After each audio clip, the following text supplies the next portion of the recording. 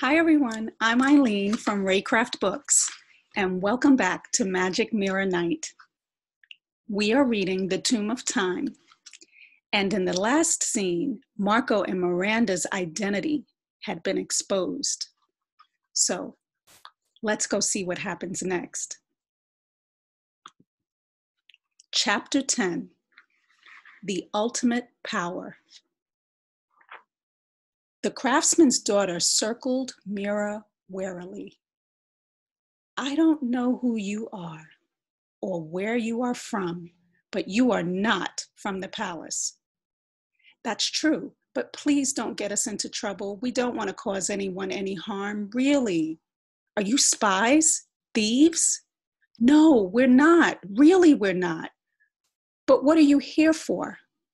We have to get something from the royal chamber in the necropolis, correct? Mira did not reply. So you are thieves. No, said Mira. We don't want to take anything that belongs to the emperor. We just want to get the cube that Anshi Sheng left to make it disappear. Marco butted in. We should just tell her who we are. I was just about to, said Mira. We're the grandchildren of Anshi Sheng. Only where we come from, he has a different name. Yeah, said Marco, nodding, a serious expression on his face, and we don't call him Anshi Sheng. We just call him Grandpa, or Yeye, which in Chinese is a nickname kind of thing with the same meaning. The girl stared at them, not knowing what to believe. Mira took hold of Xiao Ta's hands and spoke as sincerely as she could. Look at me. Women know when people are lying, right? I'm not lying. You know I'm not. I'm the granddaughter of the man you call Anshi Sheng, and he asked us to get the cube back so that the prophecy can be fulfilled. But what is it? Asked Xiao Ta. Mira looked at her brother and bit her lip. This is going to sound really weird, she said, but we don't know. We were just told that we had to go and get it. Xiao Ta released her hands from Mira's. She walked away. Without turning, she said, can you prove any of this? Look at our clothes, Marco said. Have you ever seen anything like them? Xiao Ta turned and walked back to her friend. She touched the material. I have seen nothing like this, not here, nor in the big city. This material is so amazing, finer than the finest silk. Yeah, it's kind of okay, I guess. It's called polyester. Funny how you guys like this stuff. Where we come from, nobody likes it. Show her the locket, said Marco. And there's this, his sister added. She pulled out the locket. This is a picture of our grandfather. Xiao Ta looked at the tiny image. This is Anshi Sheng, she said in a gasp. It is so real. I have never seen a painting which looked so real. Marco smiled. Yeah, where we come from, the artists are really skilled. We call them photographers. They can paint something like that in a few seconds. In fact, to be technically correct, in 1/100th of a second. Click, just like that. Mira spread her palms in a gesture of pleading. So have we convinced you? Do you believe we are the grandchildren of a 1,000-year-old magician? Xiao Ta remained silent. Wait, said Marco. Remember the sorcerer talked of the magician having a small vase containing the sun? Xiao Ta's eyes widened. I have it in my pocket, said Marco. Come inside. You can appreciate it more. The three children ran to one of the tunnel openings and hurried down a ladder into the darkness. Once they were in a place where there was almost no light, Marco spoke again. Where are you, Xiao Ta? I'm here, came the voice. Okay, look in the direction of my voice. I'm going to turn it on. After a count of 3, 1, 2, 3, there was a click, but the darkness remained. Oops, sorry, said Marco. Let me just try that again. 1, 2, 3. He clicked the flashlight switch, but nothing happened. Mira was irritated. What are you doing? Can't you turn it on? Here, give it to me. I'm trying, said her brother. It's broken or ran out of batteries or something. She heard him rattling and shaking it. It won't come on. Give it to me, said Mira. No, said Marco. Give it to me, shouted his sister. No, said Xiao Ta. There is no need. Let's go back. They heard her moving back towards the tunnel entrance and quickly followed her. As they half ran along the passage, she explained, There's no reason to see the sun in a vase. Your sister is right. Women can tell when people are lying. My mother told me that before she... You are not lying. I believe you are the children of Anki Sheng. They reached the tunnel entrance where they had entered, but Xiao Ta did not move up the ladder. Instead, she turned into the darkness in a different direction. What are you doing? Are we not going out? Mira asked. In the half light from the tunnel entrance, they saw Xiao Ta, her face serious. We are going to a chimney hall where fire is kept burning to collect lanterns, she said.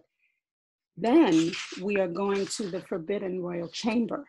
There you will meet the Ghost Brigade, if you wish. I do not promise that you will enjoy the experience. As they walked, Xiao Ta told them about the emperor and his family. The emperor is a cruel man. Everybody knows that. When we first heard of him, he seemed to be such a great hero. He united all the countries into one and became the ruler of all, the first emperor of all the civilized lands in the world, all under heaven. That's what we said he had achieved. All countries, said Mira, not ours. If you are from Mount Pinglao, that is also in our kingdom on its very edge. And there are other lands, they say, beyond the seas, but they are manned only by savages, not fully human. Marco said, so he was the first hero? He was a hero at first. Yes, but slowly things changed. He became evil. He became cruel and harsh. He killed one advisor and then another and another. Then last year, he did something that shocked everybody. He killed the intellectuals. He killed 460 writers and scientists. Many said they were the wisest people in the kingdom. Xiao Ta's face became heavy, and she looked down. They could see tears swimming in her eyes. Mira said, Your mother? The girl nodded. She was the first woman alchemist, and probably the last. Did anyone try to stop him? Asked Marco. No one dared. Who would dare to criticize someone who kills his friends, let alone his enemies? But then, one day, one person did stand up to him.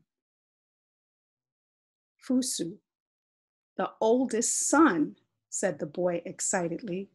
I read about him in Grandpa's history book. Xiao Ta nodded.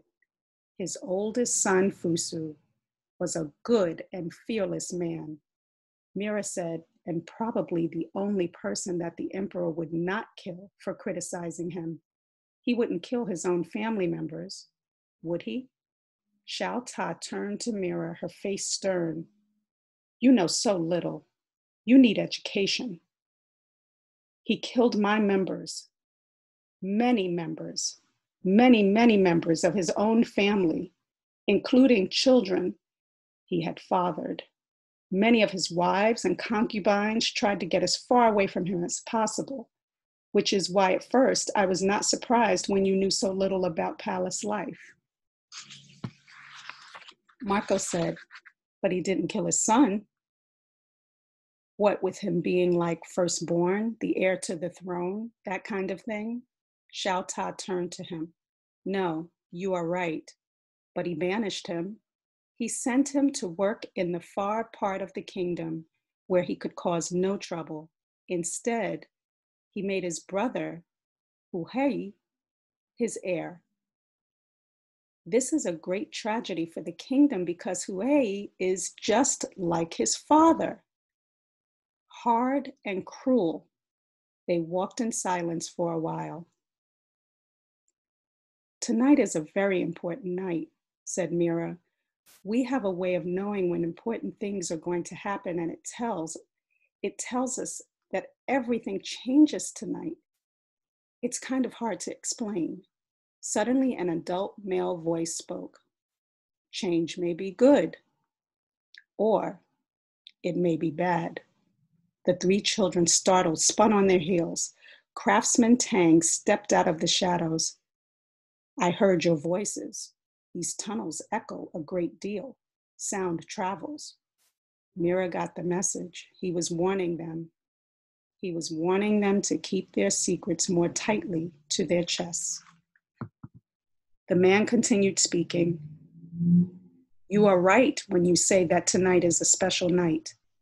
Rumor has it that there is going to be a meeting between father and son this night. The emperor has left the palace. He is on the road. He will meet Fusu. If they do meet, we can only hope that there will be a reconciliation, that the emperor will realize that what he did was wrong and Fusu's criticism was meant to love, kindness. But there are other rumors that tell us a different story. Xiao Ta looked at her father but said nothing.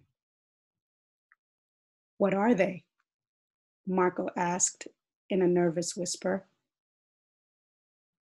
The other rumor says that the emperor will hand his son a death paper. Xiao Ta gulped and dropped her eyes. That would be bad. Wait, said Mira. What is a death paper? There are many ledgers who can order people to be put to death, said Tang. There have been many in history, but this emperor wants to show that he is more powerful than any who have gone before. He wishes to be seen as a god, so he writes notes ordering people to kill themselves. Mira's eyes were wide. And do they? Tang nodded. They do. But why? Marco asked. It is the ultimate power. The emperor wants power over more than just the bodies of his people. He wants power over the will of his people. To kill someone takes nothing but a few soldiers, but to order people to kill themselves and have that order followed, that is the greatest power that a man can have. Power over the human will. Marco shook his head. This guy is a major baddie, he said, folding his arms. I wish I hadn't pretended to be his son. As they stepped into the light, they became aware of a great commotion that was going on. Craftsman Tang grabbed the shoulder of one of the men running past. What's happening? Why all the noise? The man turned to him, fear in his eyes. We have an unexpected visitor, he said. The Supreme Minister of Justice is here. Tang let the man go, and he disappeared as fast as he could. Marco asked, Minister of Justice? Is he a good guy? That's the sort of title a good guy should have. Tang looked serious. He is not, as you say, a good guy. Lisi is the most dangerous man in the kingdom, the king's personal killer. Ew, said Mira. You mean like he's an executioner? The craftsman shook his head. No, if you get sent to an executioner, you count yourself lucky. That's far better than being sent to Li Si, who is the Chancellor of Fear. He is a master in the art of pain. They call him the master of slow death. Mira and Marco had been stepping steadily backwards as Tang was speaking. They wanted to get as far away from the new arrival as possible. Then they heard the clattering of hooves, and a cloud of dust rose in the air to their left. 4 horsemen appeared out of the dust and came straight towards the small group and quickly surrounded them. Xiao Ta hid behind her father, while Mira and Marco stood in front of him. The largest of the 4 men spoke. The Minister of Justice wishes to see the 2 thieves who have been pretending to be the children of His Divine Highness, the Emperor. They are to be executed immediately. They are just children, Tang said, playing a game. They are not thieves. The man on horseback glared at him. You say one more word, craftsman, and you will suffer the same fate. 2 men dismounted and slung chains around Mira and Marco. This is not good, Marco said. Think of something. That's your job, his sister replied. Chapter 11, The Chancellor of Fear. They were taken by the guards to the palace of the Master of Slow Death and left outside. Half an hour later, guards came and dragged them in by their chains. The Master of Slow Death was a rake-thin man with a clear complexion and soft features. He wore long, pale yellow robes ornately embroidered with purple thread. He spoke quietly, almost in a whisper, but his eyes were hard and cruel. What's that bag thing on the boy's back? He asked. The guards pulled Marco's backpack away from him. At first, they couldn't work out how to undo the zipper. But by tugging at the bag in various directions, the zipper eventually slid down. One guard, a man with a flat nose and a jutting chin, pulled out the magic mirror. The Chancellor of Fear gestured to the man to bring it over. I've heard about these, he said in his soft drawl. A magic mirror made of special bronze alloy, so I hear. Very valuable, very unusual properties. Who did you steal it from? The last phrase was loud and harsh. It belongs to our grandfather, Anshi Sheng, said Mira. Marco was nervous about most things, but the mirror was one thing he could fiercely fight for. Because the thing he was scared about most was losing the mirror and not being able to return to the present day. Give it back, the boy said. It's ours. Li Si looked it over on both sides. Just a piece of nicely carved junk, he said, his voice quiet and calm. And now, shall I drop you 2 in the vat or drop your little trinket in?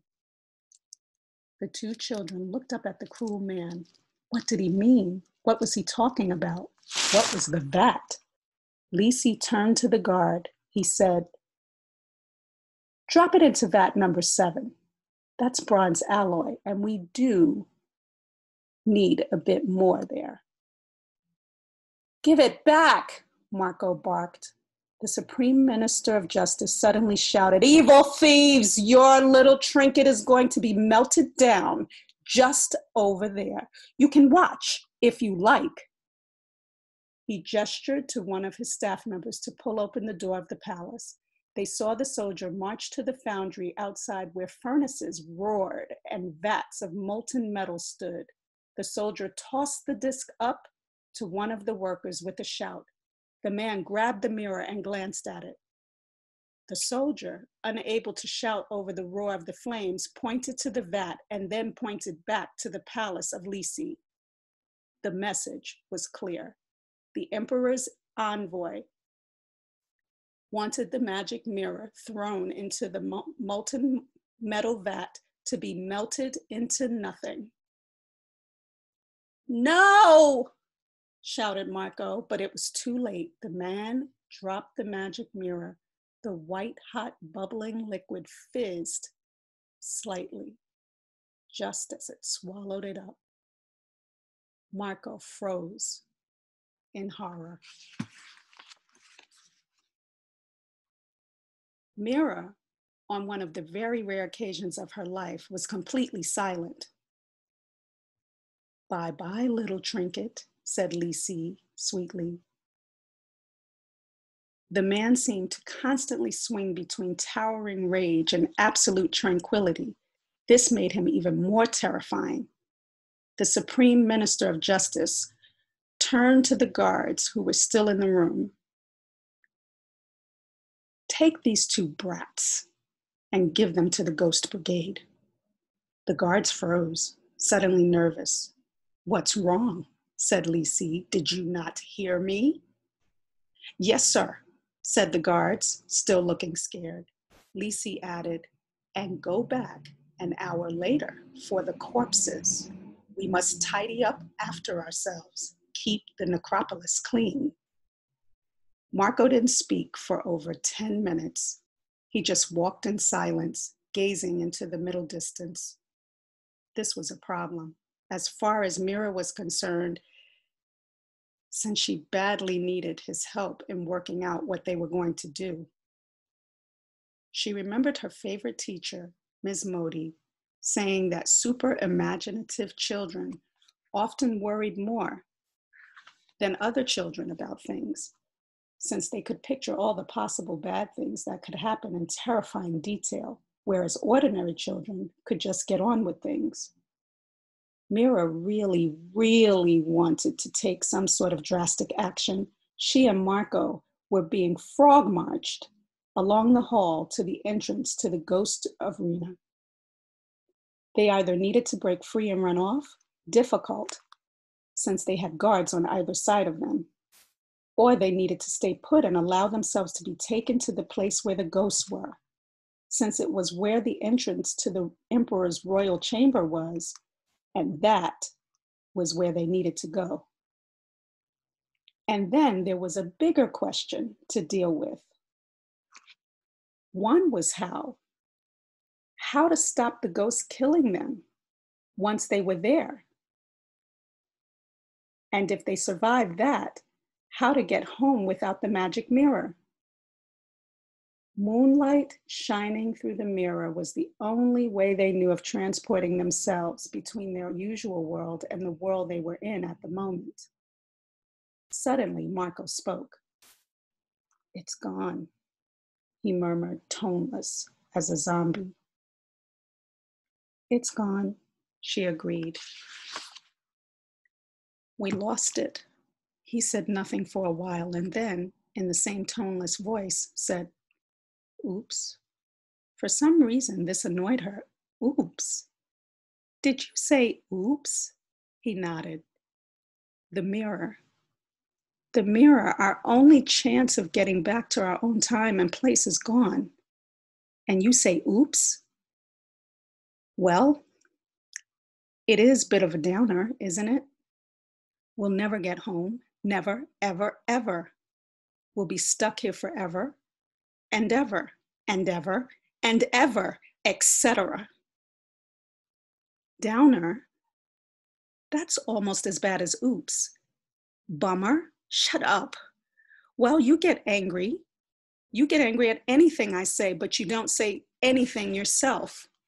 Because I don't have an intelligent functioning person with a brain to say it to. I only have you, my half-wit brother. Is it not a bit of a downer? It's a tragedy. It's a nightmare. It's horrible. It's not a bit of a downer. It's a disaster. We'll never see our parents again. We'll never see our friends again. We'll never see our house again. I'll miss the end of the year school dance. He nodded. I know. If we had to get stuck somewhere in time, it's a pity it's here. I mean, there have been lots of emperors and kings and stuff, but I can't think of many who did more killing of his own people than this one. They reached the tunnel entrance. Mira said, unfortunately, we may be next on the list, unless we can think of something pretty darn quick. On the orders of the Supreme Minister of Justice, these two are to be fed to the Ghost Brigade, the soldier barked to the craftsman Tang. They're just children. They won't last a minute. The soldiers glared at him. May I suggest, no, barked the larger of the two soldiers. You may not suggest anything. The orders are to deliver these two to the Ghost Brigade and collect their corpses afterwards. Okay, said Craftsman Tang, follow me. They pulled the chains off the children. Metal was valuable and could not be wasted on junior corpses. They walked down a pitch-black tunnel lit by candles and sconces on the walls. They got to a large wooden door, which he unlocked with 2 keys. He carried a lit torch through the darkness down another tunnel, this one unlit, until they reached another wooden door. This one had to be opened with 3 keys. The blackness and silence was oppressive, and the tunnel was becoming increasingly creepy. How far now? Asked one of the soldiers, a trace of nervousness creeping into his voice. We have another passage before we get to the area where the ghosts roam. Of course, sometimes they come out of the area and get quite a long way down these tunnels so be careful. What do you mean they get out? Said the soldier, coming to a sudden halt. How far do they come? About this far, said Tang. The soldier made a decision. We'll stay here. You take them into the final room. Very well. Craftsman Tang moved away with the 2 children. Since he had a torch, the 2 soldiers were soon left in the dark. Wait, said one of the soldiers, come back. You leave us the torch. You can go ahead in the dark. Tang turned back and handed the torch to the soldiers. Then he and the children moved forward into the dark. They were soon lost to view. Wait, they heard the soldier say again. We can't see you. Craftsman Tang replied with infinite patience in his voice. You can't see us because you have the torch. If you want to see us, give us the torch. We're keeping the torch, said the soldier. Right, said his companion. We're keeping the torch. Tang said they would stomp loudly on the floor to prove that they were heading away from there. You'll hear our feet as we move away, getting quieter. Then you'll hear me unlocking the final door, pushing the children in, and then relocking the door. Then you'll hear me coming back alone. Then I will return to you and we will go back to the world of the living together. Is that all right? Yes, just do it now and be quick, said the soldier. There was silence except for the shuffling of feet as Tang and the 2 children headed into the final passage. Tang whispered to them, I'll try to make enough noise for all 3 of us. You 2 sneak back, go quietly, flatten yourselves against the wall on the right. Sneak past the soldiers. Won't the men see us when we get close to them? Mira asked. Tang said, no, I gave them a short torch. It'll go out very soon. They'll be waiting in the dark. The craftsman's plan worked like a dream. Within minutes, the soldier's torch had gone out and the 2 men were standing in the dark. The 2 children sneaked back and went right past them. Mira, feeling wicked, gave a tiny high-pitched howl as she passed them. What was that? said one of the men. It sounded like a ghost. I heard it too, said the other, and it's close to us. Marco blew in the direction of the voices. Did you feel that? It's breathing. It's behind us, said the other. The two children got to the wooden door, swung it open, and entered the next passage, resisting the temptation to laugh at the terrified soldiers in the dark behind them. Keep going, whispered Mira to Marco. When the soldiers get too scared, they'll run out of the passage in this direction, and we want to be well clear by then. They reached the final door just as they heard the soldiers approaching. The men had clearly reached their limits of endurance. Mira and Marco raced through the dark and found the final door. They yanked it open and had to shield their eyes against the brightness. Mira blinked. She heard her brother say, "Uh-oh." She opened her eyes wider. There were several men standing in their way, and they carried gleaming torches. Right in front was the Prince of Pain, Li Si. "Well, well, well," said the Supreme Minister of Justice in his creepy voice.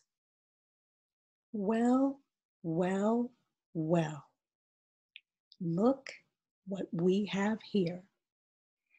I rather suspected that those idiots would not be up to the job, so I decided I would come and make sure the job was done myself, properly. And what a good thing I did."